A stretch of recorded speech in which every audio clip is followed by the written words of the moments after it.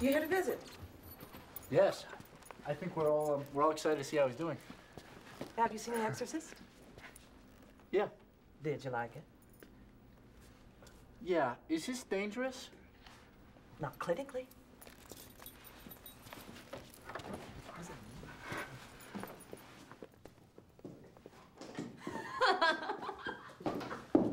Jesus. Hey, Bob. Are you alive? I want a cigarette, man.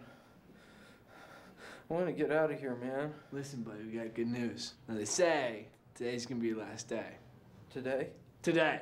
Thank God! These doctors can kiss my ass! Oh, knock it off, tough guy, or I'll give you another shot. Woman fucking hates me, man. You look good like that. What's with the tape? Hey, don't tell me you're gonna pose on me, you big loser. No, dude, I'm going crazy, man. How long have I been in here? 3 weeks. Oh my God! Anyone come visit you? No, just you guys, you did. I've been quarantined, man. They named a disease after me. You are a disease. What about your father, Bob? What about my father? I just thought, he didn't... Oh, no, he didn't come. He's drunk, you know. But I'm free, huh? I'm free. You know, I love the guy. Now the fall of hate could really get started. The first order of business, we threw a party at our apartment. This is like the first party of the fall, right? The whole tribe's here. Everyone's in the house.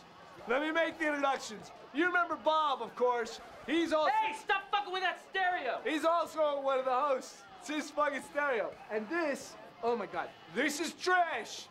She's like a bohemian queen. She's the goddess of the scene. Everybody really wants her. Hey, come on, let's keep going.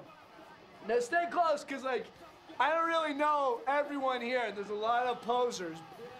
This kid, though, he's not a fucking poser. He's not a poser. He looks like a total nerd, right? This guy looks like a geek, but his name's Mike. He's one of the most hardcore guys in the scene. Well, watch what happens. Stay where you are. I'll be right back. This is great. It's my favorite part. This guy.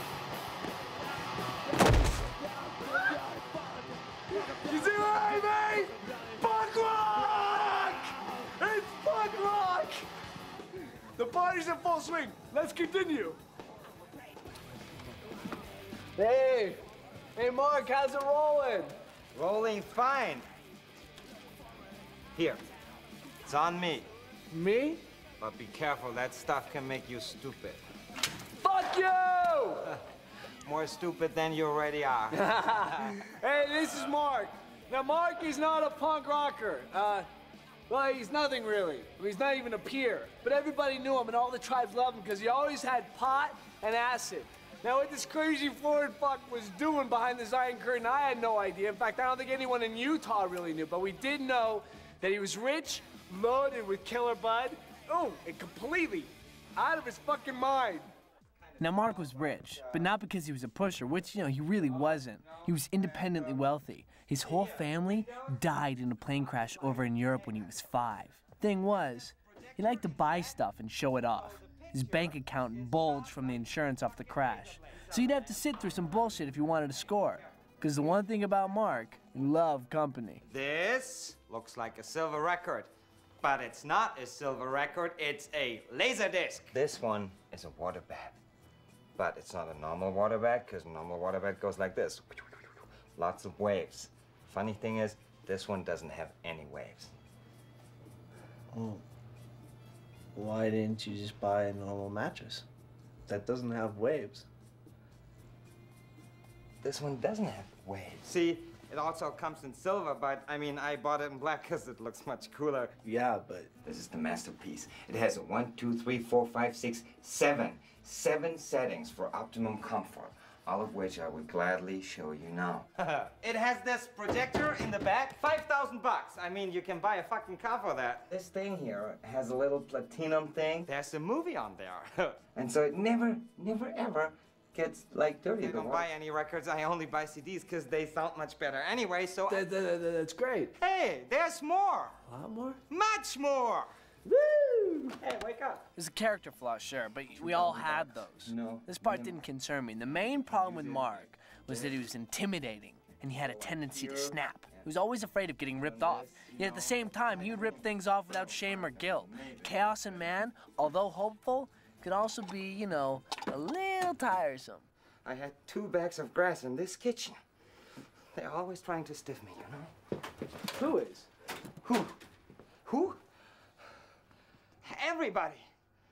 You know, I give to everybody, Steve-O. You know that. And they just go ahead and try to take whatever they want. Makes me want to kill. What you have done in the past, believe me.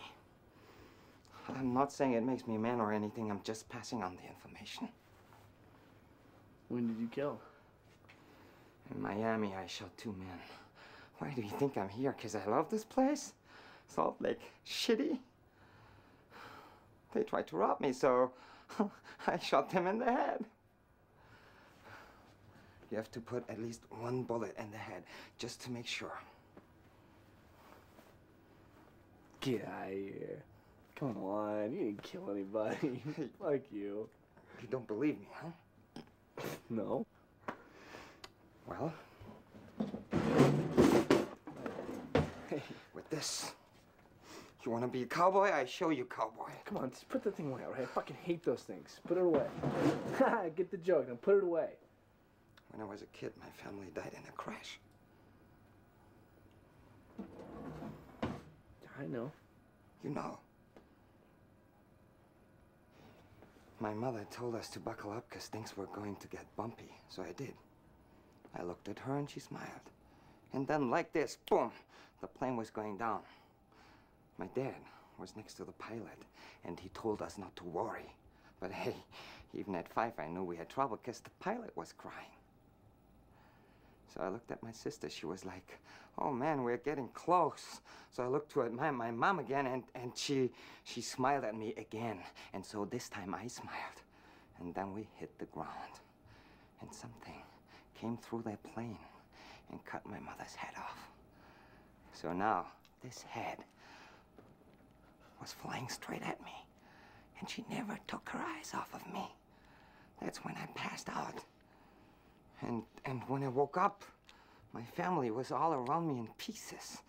I saw my mother's arm, my sister's leg,